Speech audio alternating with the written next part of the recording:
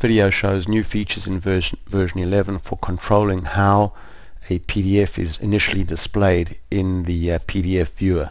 So you can see here we have a simple tabbed UI that has a button that opens up a report, and if I go to live preview and then click on the button, we can see here that the report opens up, but you don't have any control now. You don't have any control yet over the zoom level or the page number that is currently shown. So you can see here that it's shown right now using 67.8% because that's what the PDF viewer internally decided was the optimal zoom level.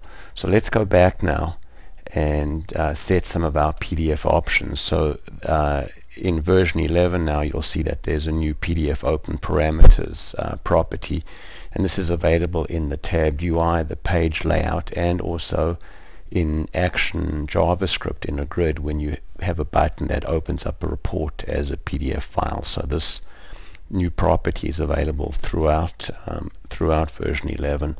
So let's say that I'd like to go to page 2 when it's initially opened, and what I'd like to do is choose the fit option, which will fit the entire report into the PDF viewer. So let's save that now and go over to live preview and open up the window. Now you can see that what's happened is we're zoomed to page 2 of the report, and also our zoom level is such that we can see the entire page now. So if you can see now we have a zoom level of 43.2%. But we can also do some interesting other things, like for example, let's say we'd like to highlight New York and say Brooklyn when this document is open. So let's go back now to design view and open up our parameters, and then go to search, and we'll type here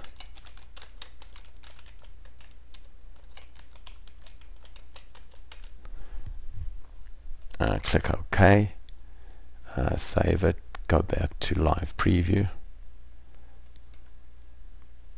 and there you can see now that the PDF reader has automatically executed a search, and it's found New York in 2 places.